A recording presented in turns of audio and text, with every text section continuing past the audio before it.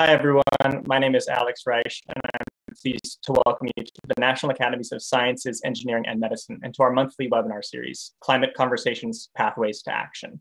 The National Academies provide independent, objective advice to inform policy with evidence, spark progress and innovation, and confront challenging issues for the benefit of society. In keeping with this mission, we're excited to host these conversations about issues relevant to national policy action on climate change. I'd like to acknowledge that the National Academies Washington, D.C. headquarters is physically housed on the traditional land of the Nonpartisan and Piscataway peoples, past and present. We honor with gratitude the land itself and the people who have been its stewards throughout the generations. We honor and respect the enduring relationship that exists between these peoples and nations and this land, and acknowledge that the expertise held by different Native communities is crucial to the work of understanding and addressing climate change. Our conversation today will be recorded and available to view on this webpage immediately after the event. If you'd like to ask questions, please submit them in the box below the video at any time, and we'll incorporate them in a dedicated question and answer period in the final 20 minutes. We also invite you to participate in the polls that will appear in that same location and to give your feedback after the event in the survey linked above the video. Above, you'll also find a link to register for our June 23rd climate conversation about how to ensure all people in the US have access to clean and safe drinking water in a changing climate, and a link to register for a June 6th National Academies webinar about the science and practice of soil carbon offsets, which may provide an opportunity to mitigate climate change through agriculture. If you want to be notified about other upcoming climate-related activities at the Academies, you can sign up for our newsletter, which is also linked above. But today, we're going to talk about how agriculture itself is impacted by climate change, how farmers are adapting, and how policies can support or hinder this adaptation. I'm so pleased to be joined by Mitch Hunter, who leads the research and climate change programs at American Farmland Trust. Mitch will introduce our conversationalists and moderate the event. Thank you again for joining the National Academies for Climate Conversations. Mitch, it's all yours. Thank you, Alex, and hi everyone. Thanks for joining. I'm really grateful to the Academies for hosting this conversation today because I think this is a very critical question for the future of humanity. Agriculture is often taken for granted in the US, but it is clearly essential, and it faces real, tangible risks from climate change. It is getting hotter, rainfall is getting more erratic and less reliable, and extreme weather events are accelerating.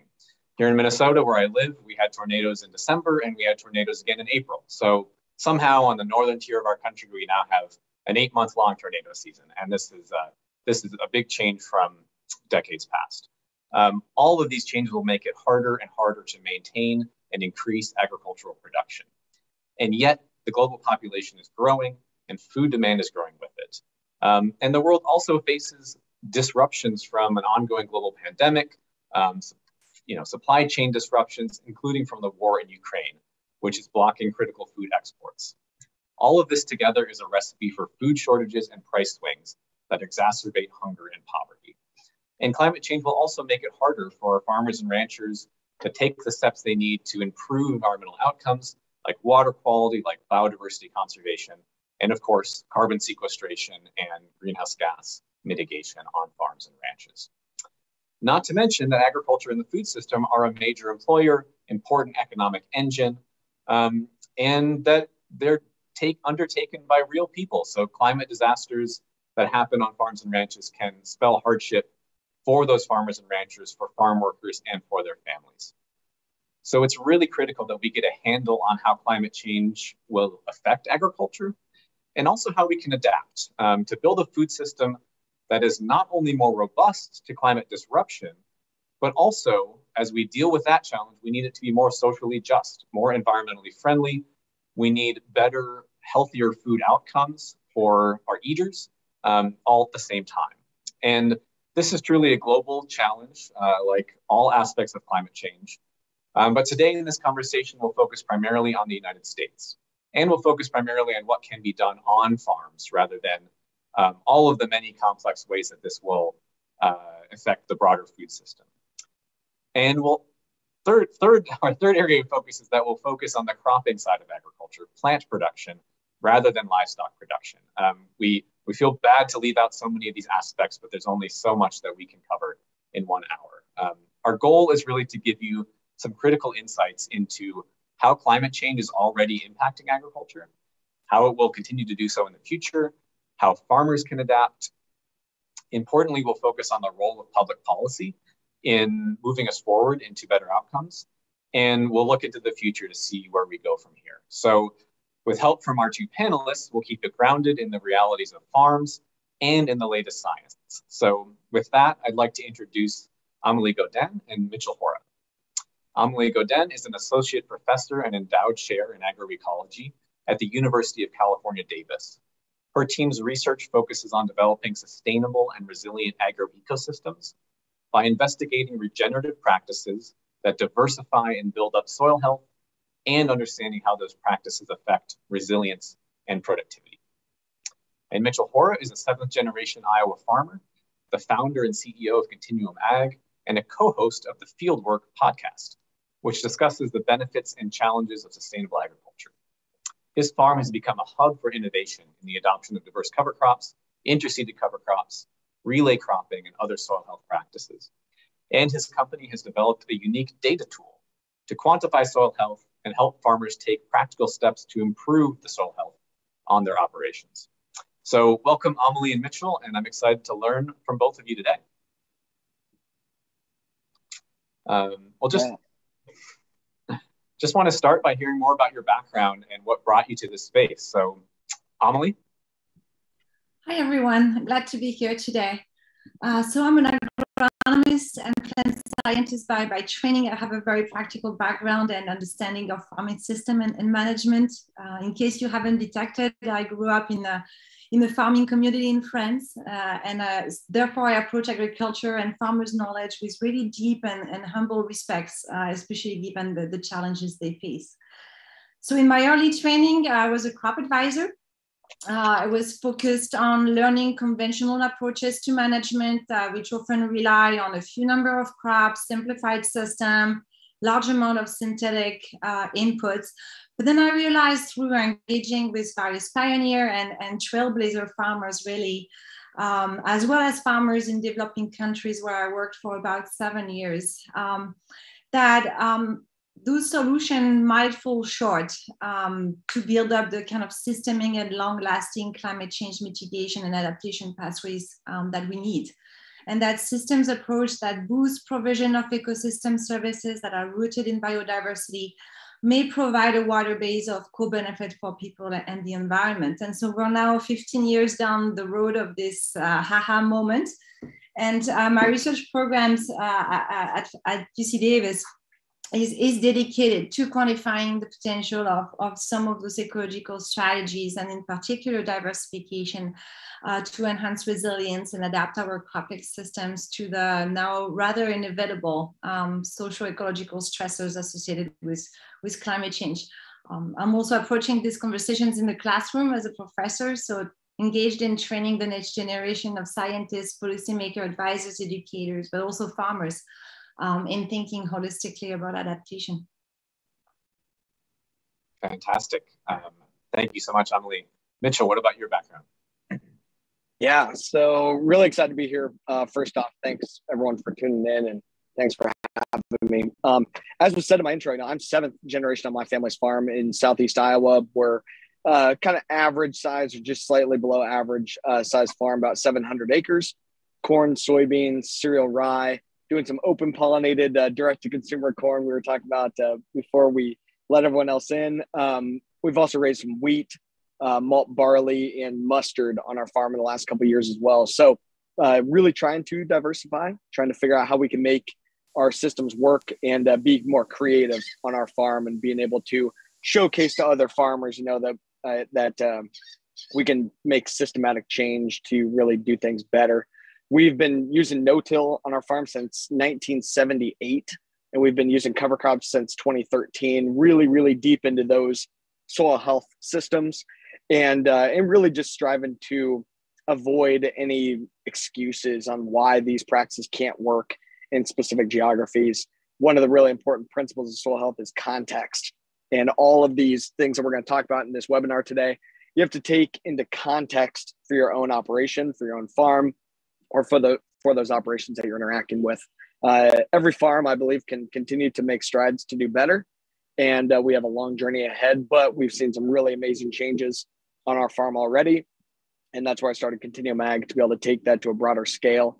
Our current business footprint is 38 states and 15 countries. Right now, sitting at a team of about 24 people, and just helping farmers to really be able to have access to better data and tools that they can go and implement more soil health minded systems on their own farm and be more resilient. And we've seen that on average, our farmers utilizing better data can improve their profitability via fertilizer management just right off the bat by an average of $106.24 per acre, because a lot of farms are over applying a lot of these inputs right now, and input costs are extremely high as we sit today. So with better data, I think is really the crucial component to enable farmers to be empowered to make better decisions, to be able to communicate on the farm and into the supply chain, and be able to really get this flywheel to spin. It's amazing to see the progress that is being made, but as everyone knows here, we have a long, long way to go. But definitely seeing the tide turning and farmers coming on board, ready to go down this path. They just need a helping hand to really being able to enable them to have success. Great. Yeah, fantastic. Well, that sets us up so well for this conversation. I'm going to ask Amelie to do a very difficult thing now, which is to summarize for the audience in about 2 minutes what the overarching impacts of climate change on agriculture are going to be. So if you're up to the challenge, Amelie, take it away for just a couple minutes here. 2 minutes. Well, I'll start by saying that we only have until 2030 to bend the curve on global greenhouse gas emissions to avoid the worst of it. Second, the latest IPCC report, the report for the EPA, and our own national climate assessments are clear and consistent in terms of impact. First, climate change is causing a combination of interrelated shifts in temperature, water availability, extreme weather event, new pest and disease pattern, which impact production, but also the economic viability of certain crops and the well-being of our community involved in farming. Second, these shifts in resources and stressors are already having a very real impact on productivity and the livelihood of our farmers and ranchers. It's not a distant future anymore. Climate disruptions have increased in the US over the past 40 years, particularly due to extreme events that Mitch mentioned, flash floods in Nebraska, heavy wind on our East Coast, extreme droughts in the West. We already see increases in annual variation in crop and livestock production, uncertainties in production totals. A recent analysis shows that climate change has an outsized influence on year-to-year swings in corn prices in the US. So it's here and it's already here. Third, I think all commodities are vulnerable. While some region, particularly in the north, and some type of production can be more resilient, others will increasingly suffer from those stresses. And finally, the industrial model that dominates our nation's agriculture, and that's a model that neglects soil, reduces diversity, rely too heavily sometimes on fertilizer and pesticides, make our farm more susceptible to climate impacts in several ways. So what should we expect in the future? This is not, I'm synthesizing here climate experts, opinions from climate experts, and they're saying that it will be significantly tougher challenges ahead for farmers and our rural community, unless we do more to mitigate climate change and improve adaptation, but also address some of those systemic issues underlying the vulnerability of the entire food system. We're expecting yield decrease within the next 10 years. There will be regional winners and regional losers, again, thinking about context, but yields of major US crops and farm profits are expected to decline, and they will require deep adaptation. I think crop production area will shift to follow the temperature and moisture patterns for optimal growth. Through this changing in production region, increasing carbon dioxide in the atmosphere and our solar radiation may benefit plant growth. Really, this does not really equate to increase in production, as stress, erratic weather event, weeds, disease, and insect pests will increase, and soil degradation might too. So we also need more agronomic management, new breeding program to accompany those shifts. And so a lot of uncertainty remains. So now farmers have really been adapting to climates and have sustained population growth for thousands of years. I'm confident that we have the tools and the knowledge to adapt, but I think we shouldn't make any mistake here. Mitigating this impact will require strong education and outreach, policy change, structural and consumer support, and really actively engage researchers across discipline to develop the multiple tools and solutions that are necessary. Fantastic. Thank you, Emily. And on that last note of how we can adapt, I want to throw it over to Mitchell and hear, first of all, what are you seeing in terms of changes? What's different for you than for your grandpa, your dad, your grandpa, your great-grandpa? And I know we could go back more generations than that in your case. What are you seeing that's different? And then what are you doing about it on your own farm with the farmers that you're working with? Yeah, being 27 years old, I don't have a great answer to exactly what we're seeing. On the farm, weather is always our number one, impediment to being able to produce. It's always our number one risk. And actually, we've been never till ahead of soybeans since 1986. And the reason that we went that way was in the fall of 1985, they had really bad weather, weren't able to get the crop out, and they finished harvesting in April of 1986, and they started planting the next day. There wasn't time to do the tillage. Now, it's coming from there that we've had to learn and had to adapt.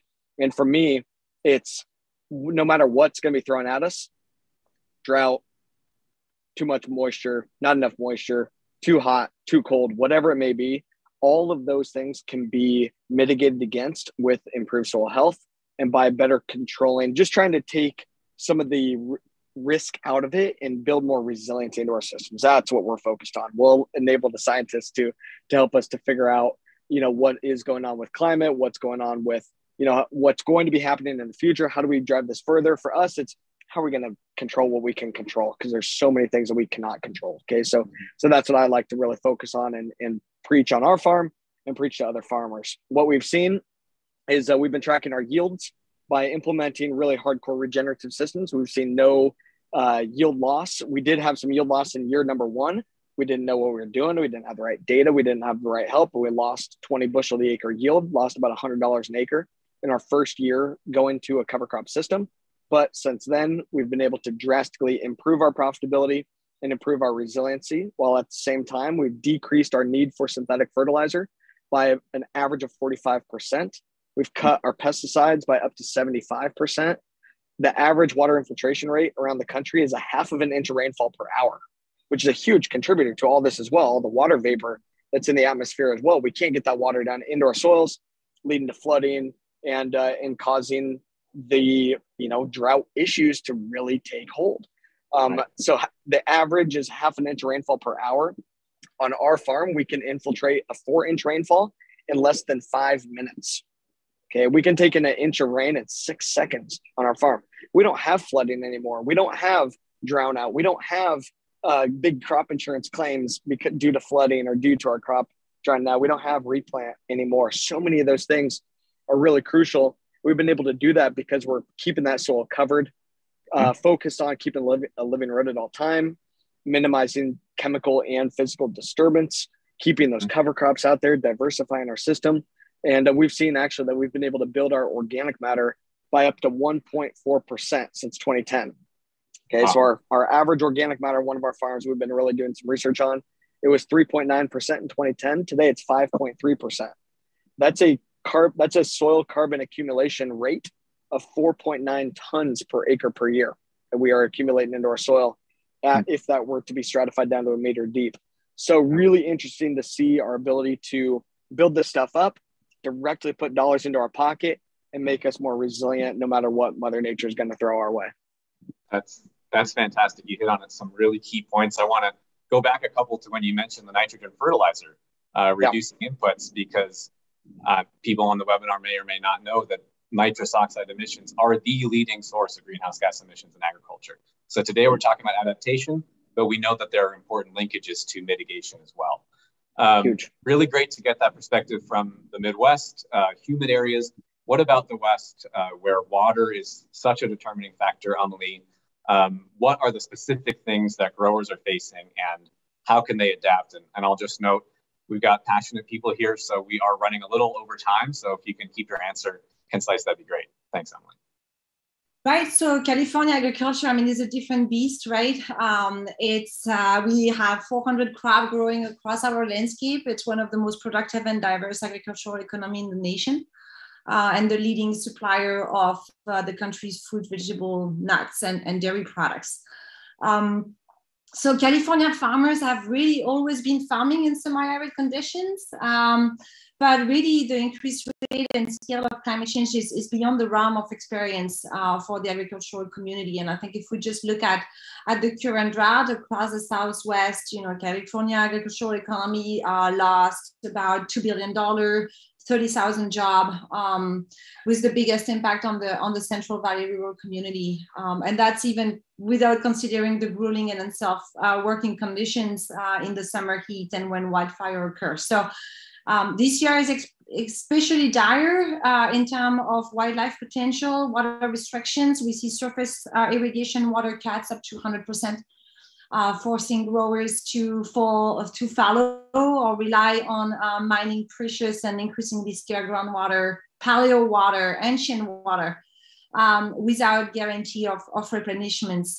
Really, the future outlook is not much better, and so our farmers are already being able to implement a lot of the practices and principles that were laid out by Mitchell as well, making real stride into farmers' ability to be more resilient to those shifts in water supply. They're employing diverse strategy to decrease vulnerability and enhance their adaptive capacity. It's a little bit more complex because some of the strategy require water, and water is at the center of every decision making right now. And so it's a main concern when we try to think about regenerative practices. But I hope we'll be able to circle back to talk a little bit deeper about some of those practices and the impacts in the California landscape. Yes, we should have time for that. I just want to bring in the policy aspect here because it's so critical. And federal agricultural policy has a huge effect on the crops that farmers grow, what they grow, where, how. Historically speaking, the commodity programs and crop insurance have a really central role in setting the economic context for farmers' decision. And we know that most, farmers are running small businesses. They need to make decisions that make economic sense. Many would argue that these commodity crop insurance programs historically have not been helpful for diversification or for the adoption of conservation practices. And that's something that people have been working on more recently. So I'll be curious to hear your perspective on the current status. And yet there are also many other programs from the federal government, from conservation incentives to operating loans to climate data tools, research outcomes, and beyond that can help farmers anticipate what these changes are going to be and then adapt their operations. And as I said, the research agencies, cooperative extension, these are critical public functions that will help us figure out how to adapt and also how to share those adaptations with farmers. And finally, we have federal disaster assistance programs that provide a safety net when climate disasters strike. Congress is actually set to write a new farm bill next year. They're beginning work now. So the time is right to put forward new ideas. So I'm curious, Mitchell, in your work with farmers, helping them adopt these diverse practices, diverse crops, soil health practices, which government programs have been most helpful to you and the farmers you work with? And have any programs gotten in the way? Yeah, no, great. And I think you teed it up really, really well. So a wide array of my farmers are involved in federal programs like CSP, the Crop Stewardship Protection Program, and then EQIP as well. And so EQIP, for more bigger infrastructure kind of projects, CSP is typically kind of in-field management practice change and data type of system. So definitely farmers using both of those. The most successful one, though, that most of my farmers in Iowa are using is just through the state of Iowa. There's a Iowa Department of Ag cover crop cost share program. First-time cover croppers can get $25 per acre on up to 160 acres to plant cover crops. And you can get $15 per acre in subsequent years, but again, capped at $160. That's been a program that we've used on our own farm. We actually have not participated in any federal programs, but we do participate in the state programs, again, capped at 160 acres. Now, one of the things that, and definitely encourage farmers to do those. I think those are really, really great programs, help you get a jump start. Usually those are 3 to 5 year contracts on the federal side, and on the state programs, every state has different initiatives going on.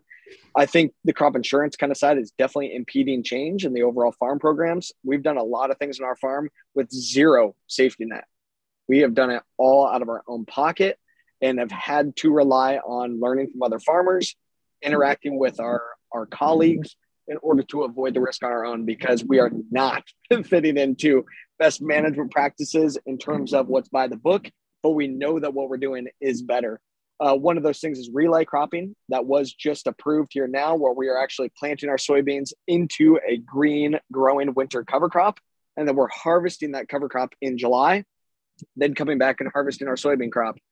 That's a really huge win on a policy side. That one is a super innovative practice, really enable for diversification of our landscape and optimize the cover crop that we are spending money on, and being able to now harvest our own cover crop seed. A huge win for policy. And I really hope that federal policy is utilized to enable farmer innovation and help to support farmers who are out there trying new things, provide them those tools. That's why my county has been so successful. The county that I live in, Washington County, Iowa, has triple the cover crop acreage of any other county in Iowa. And it is 100% because our local folks say there is dollars available. Farmers, here's the rules that you need to follow. Here's the minimum, but we want to support you, be innovative, and we'll stand behind you. Wow, that is inspiring. I didn't know that was going on in that part of Iowa. So those are good examples of state level innovation, even local level innovation to move this forward. If we handed you the pen to write the farm bill and you could put in your one top choice for something that Congress can do to help farmers innovate in this way, what would it be? Here's my number one thing that we've got to do. And a lot of it ties into like the carbon conversation. We've kind of got the blinders on right now when it comes to carbon. It should be more broad, but in carbon context, there's the definition of additionality. I really believe we copied and pasted that definition too much from other industries. Additionality for agriculture is an annual system, and every year our carbon footprint is going to be different. The number one thing that the government could do is open up the transparency in terms of how to calculate our carbon footprint, how to calculate our water impact, our flood impact, whatever those environmental outcomes may be, and enable free market systems that reward those outcomes. If we can open up that transparency and define what I call annual additionality, helping give farmers the tools to better quantify their actual annual carbon footprint, I truly believe that farmers will be innovative to drive more of that outcome if they can be rewarded based on the true outcome, not just based on check the box and adapt a new practice like today's programs are. If we can open up that farmer innovation, I really think we can be successful here. But farmers must be directly incentivized to gain the outcome, just like they are today with yield. Mm-hmm. Okay, great. Well, you're really making a strong plea for better data, better research. And I will note, 100%. I want to throw it to Amelie to get her perspective, but I will note that there's been a bill passed in the Senate called the Growing Climate Solutions Act. It's under discussion in the House that would direct USDA to help in some ways to kind of set the rules of the road for some of these carbon markets. But I, as a researcher myself, I know that there's a lot of challenges, a lot of uncertainties to quantify all of that. So over to you, Amelie. What do you think is the role of research in making change? And it could be picking up from Mitchell's idea there or taking it in a different direction based on your experience. How can research help farmers move in this direction of being more resilient? Right. So, innovation, which stems from research and scientific knowledge across many disciplines, will be really needed to provide the tool for farmers and policymakers to value our systems for more than yield and to keep pace with climate change over the next 25 years. And I think actually farmers and policymakers need science and data more than ever. So our goals as researchers, whether we use genetics, model, on-farm agronomic, or ecological research, is to really provide relevant data to assess this transition, to assess this revaluation of system, quantify potential, inform farmers, inform the private industry, insurance, to provide relevant data to assess in this transition, but also the time frame to harness benefits. And so those system scale assessment, which consider really multiple adaptation strategies, outcome, everything is interrelated, linked, benefits, but also potential trade-offs. And so it's really essential to approach this at the system scale. It's also much more relevant since farmers seldom really manage for one objective on a single field and really consider other farms and market level factors in decision making. So our main role is to provide data. Second is really to increasingly engage in participatory research frameworks on commercial field, so that the data and technology we develop, and I'm talking researchers in general, is relevant to context. It can inform models, it can inform farmers, and help create and reinforce some of the knowledge networks that are really necessary for early adoption. From my own perspective is that we need to do more of those interdisciplinary research projects involving farmers in trying out practices and us quantifying impacts in collaboration. Now, scientists, in addition to system and integrated assessments, they're also interested in understanding the mechanistics underpinnings, more fundamental research, and measure the magnitudes and directions of ecological interactions under our current scenario, but also under future climate scenario. And that's important because it provides the basis for developing better varieties, better management practices that lower trade-off. For instance, knowing nutrient cycling dynamic and nitrogen release as a function of organic matter content is very critical to inform fertility management, to offset inputs and support the transition toward more adaptive production models. And then finally, our role as scientists and researchers is also to outreach information and educate consumers who are large drivers of change, but also make science available to farmers through clear best management practice guidelines that they can adapt to their local context, socio-ecological context. So a lot of roles I think research can play actually in helping us move forward.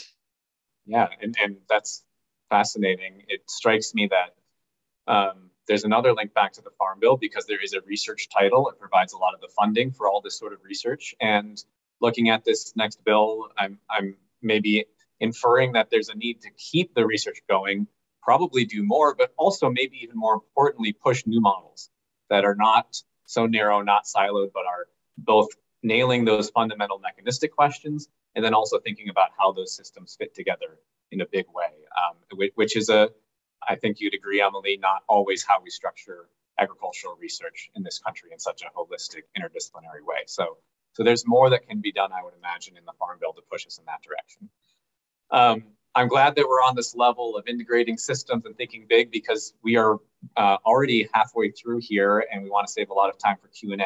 So I'm going to transition us into thinking bigger, thinking about the future.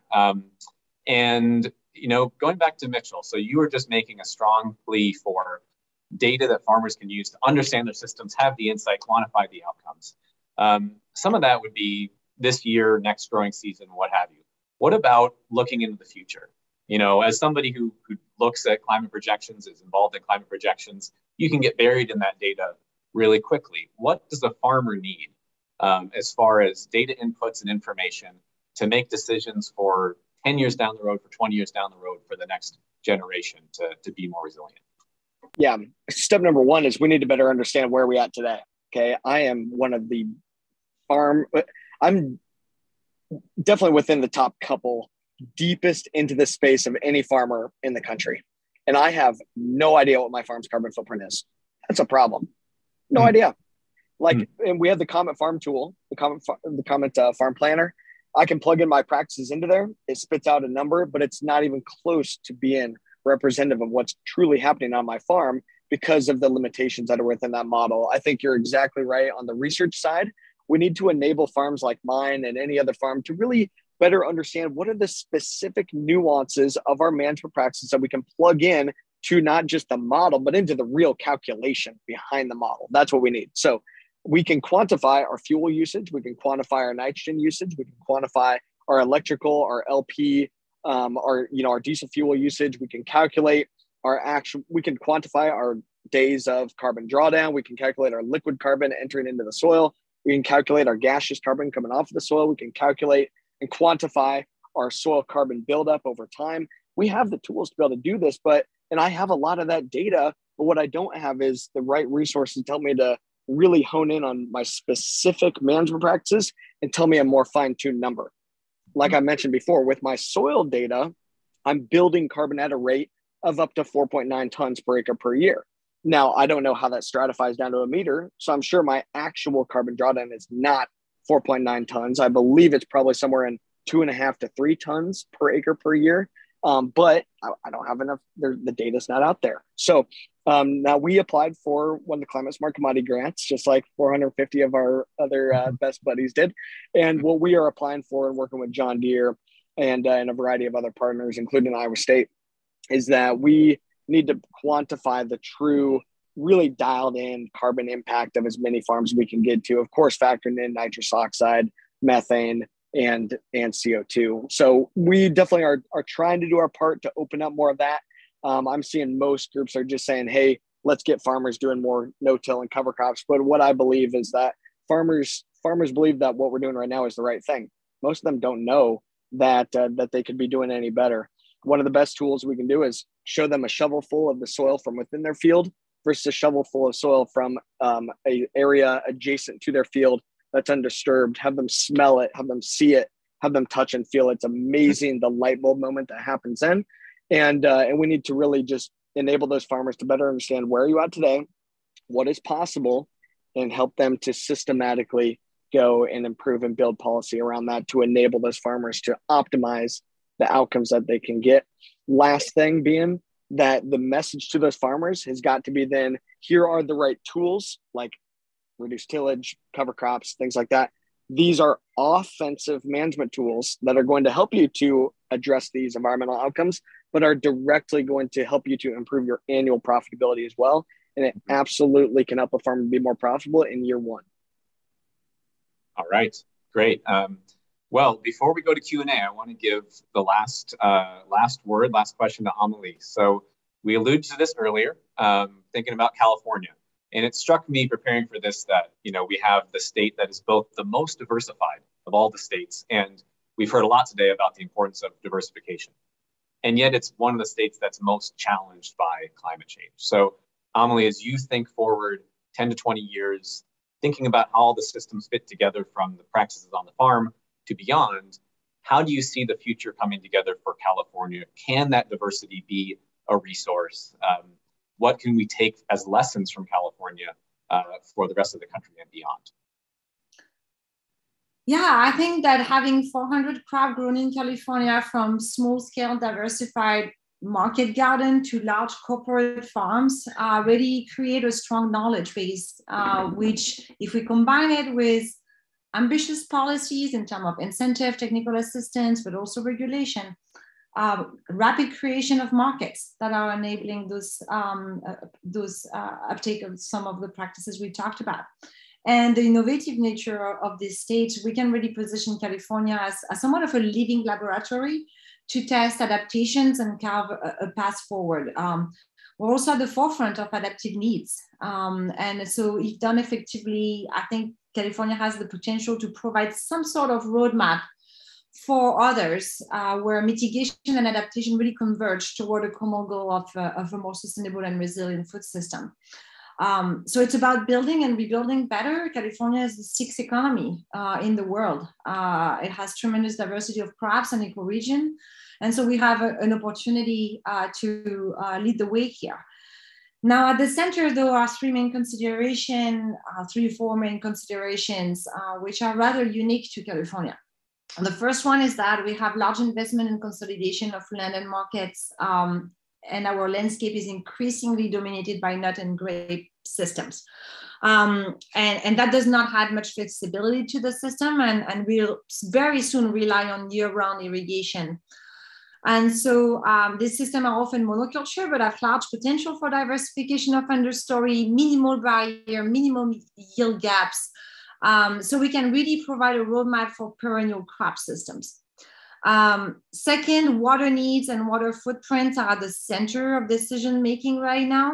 So we're really busy trying to clarify the impacts of irrigation strategies, water balances of more diversified systems, how much more is lost through evapotranspiration, how much more is retained in the soil systems, how much is dedicated to groundwater recharge. And so creating those mass balances, I think, will be relevant to support transition of irrigated systems in the US.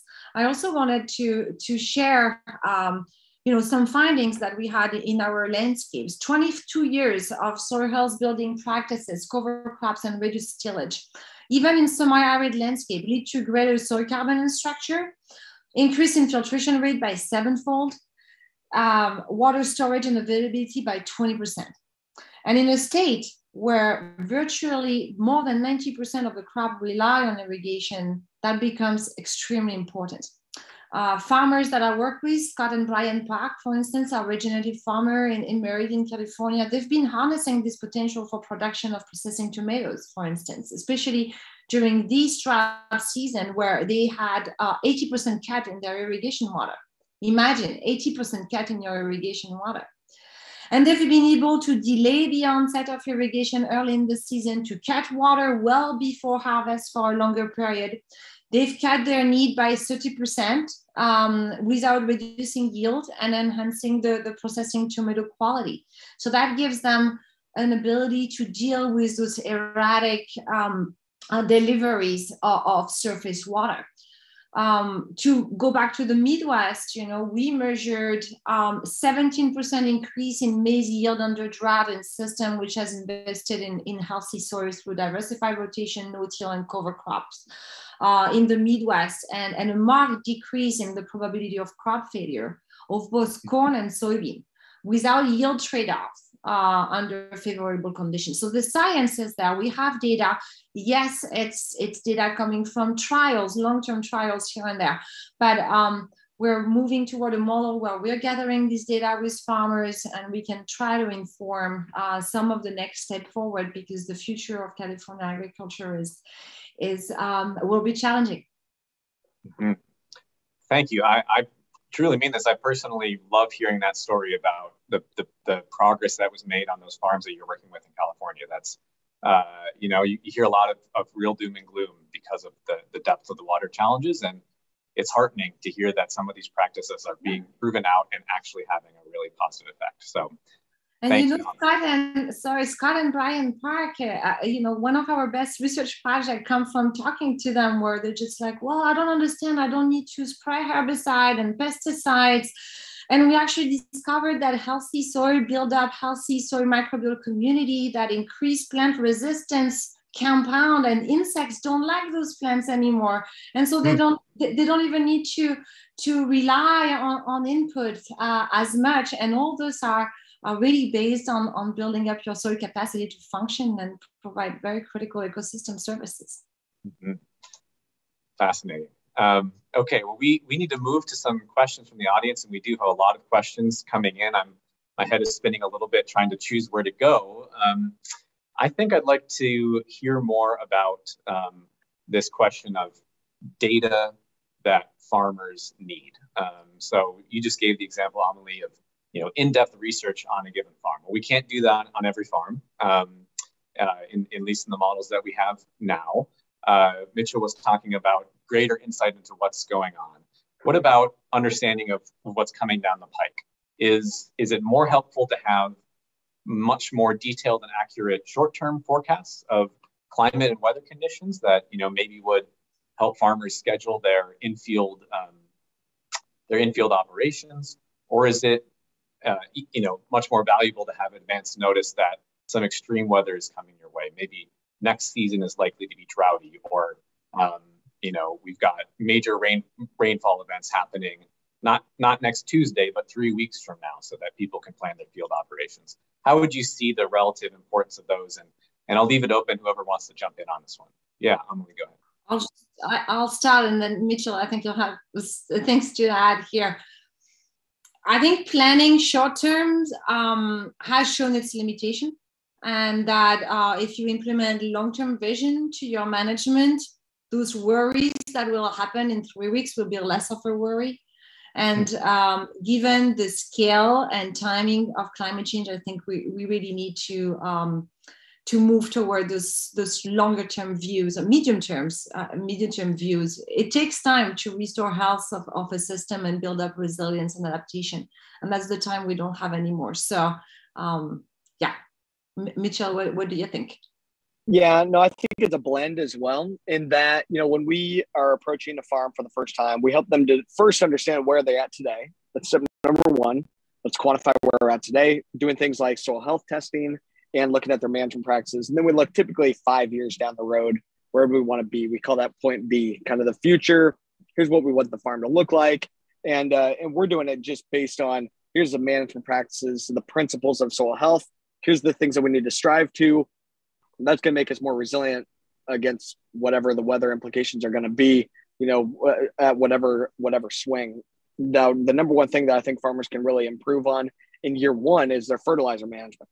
And like I mentioned before, our average customer using the Haney soil health test that we specialize in, they're able to cut their NPK fertilizer, their basic synthetic fertilizer, cut it by an average of $106.24 per acre right off the bat. Really, really amazing to be able to put that kind of money back into a farmer's pocket, and they pay $10 an acre for that type of soil sample. And it's just disrupting that. Currently, farmers get their advice and get their soil data and get their fertilizer recommendation from the same person who's selling them that fertilizer input. And a lot of times, especially in today's high fertilizer prices, we can probably do things better.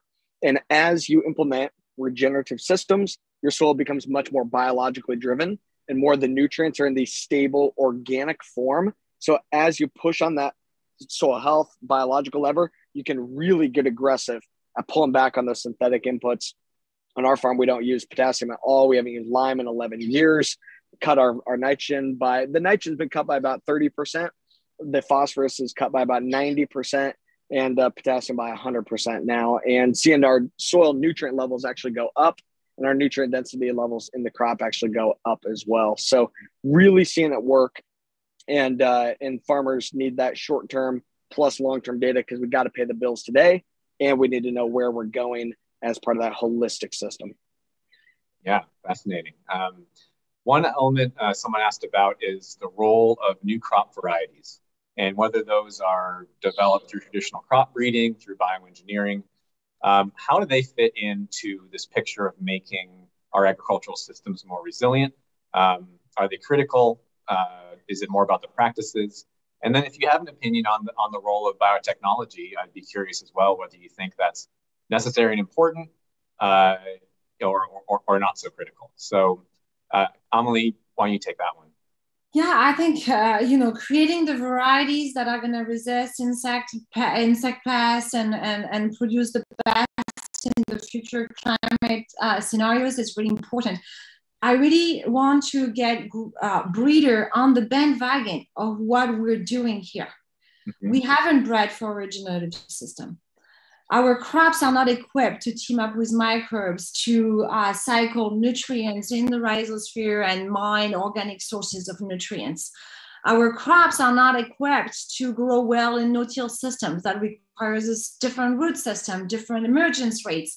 We've spent 50 years, whether through GM technology or general or regular breeding program, breeding crops that are equipped and respond to conventional management practices. If we want to switch the system, we need to give the tools.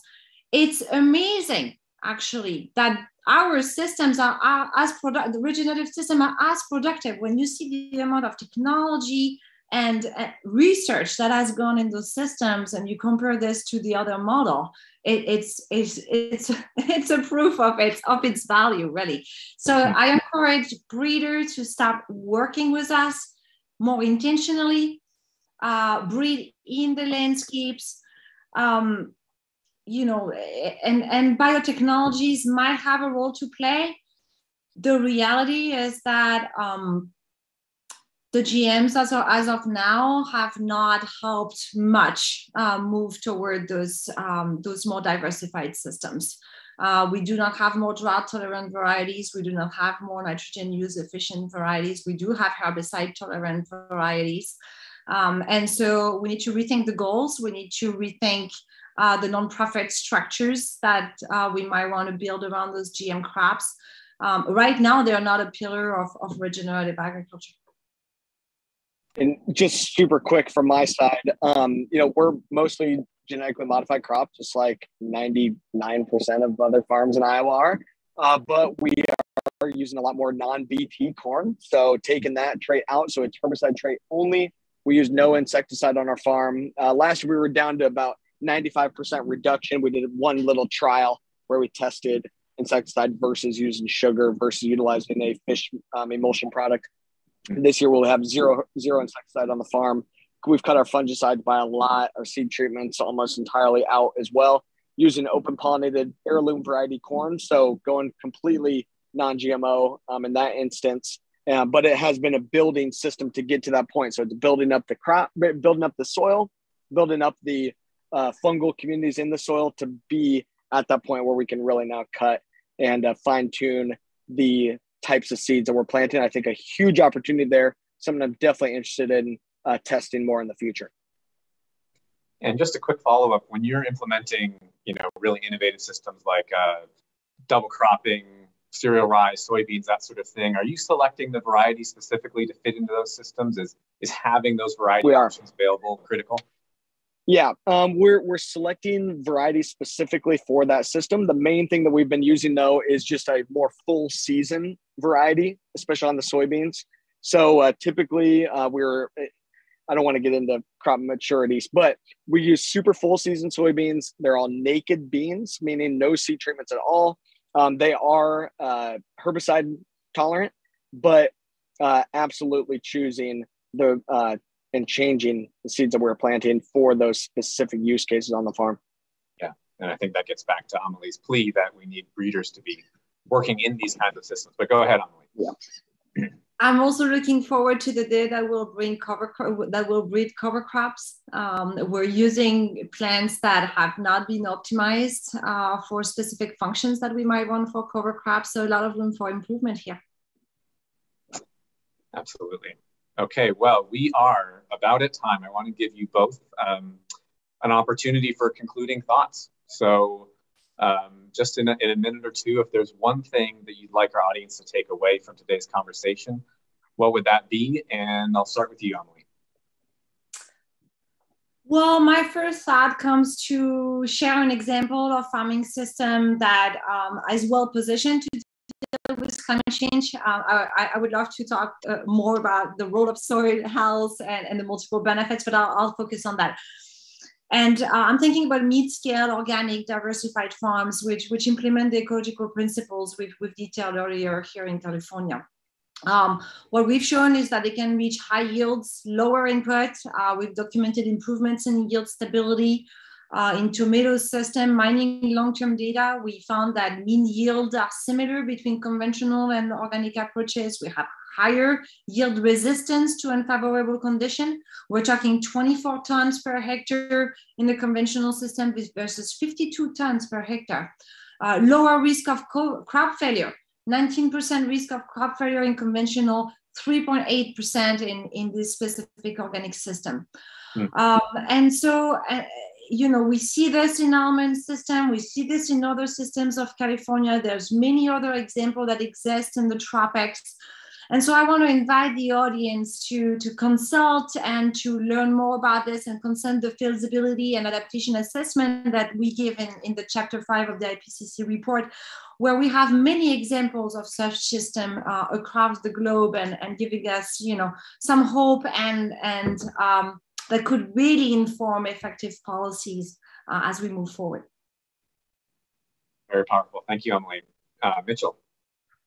Yeah, kind of final thought for me is just resonating on what we've been talking about. We need better access to data and tools to help us to really understand our impact in the variety of outcomes that all of us are really striving for. We can quantify yield today, and we can now quantify soil health.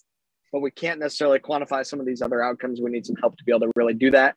And we have to change the narrative here to ensure that farmers understand that these soil health systems, the practices that we're talking here, they are offensive management tools. Okay, I mentioned that before.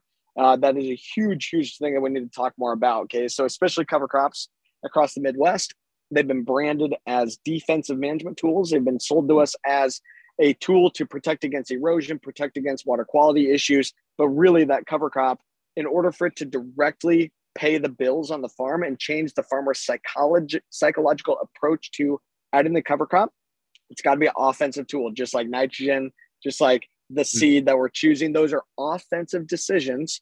And that's how we approach cover crop. That cover crop is my nutrient stabilizer. It's part of my fertilizer program. It's part of my herbicide program. It's my moisture management program. It's my carbon drawdown program. So many other things, all directly driving return on investment for that purchase that I'm making on the farm. Huge thing.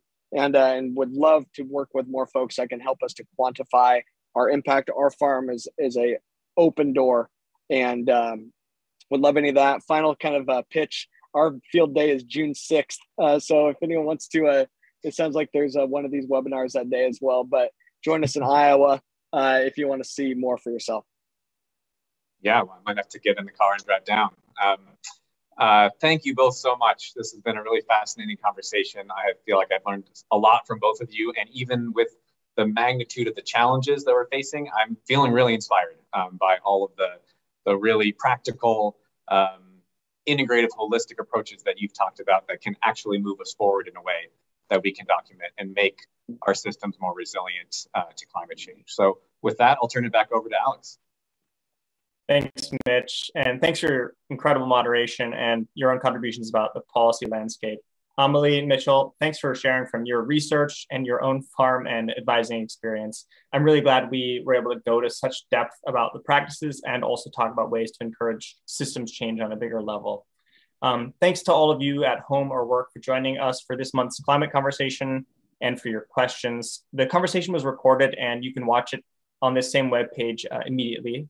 I invite you to join the National Academies on June 6th for that related conversation, which will be about the science and practice of agricultural soil carbon offsets, so more on the mitigation side, and also about our next climate conversation, which is on June 23rd, and will focus on how do we ensure that all people in the US have access to clean and safe drinking water in a changing climate. You know, changing water impacts people as well as plants. The links to register are above the video. And we'll also have a July event about climate mitigations in the practice of the Farm Bill, which you can get updates about through the Climate at the National Academies newsletter, which also has a link above. As a final reminder, to share your feedback on today's event or your ideas for future events, please see the survey link above or in the announcement below. It's just a few questions and we do appreciate hearing from you. Lastly, thank you to the climate communications team at the National Academies and to everyone behind the scenes who supported today's event. We're excited to continue the conversation through future events like this. Stay safe and have a good one.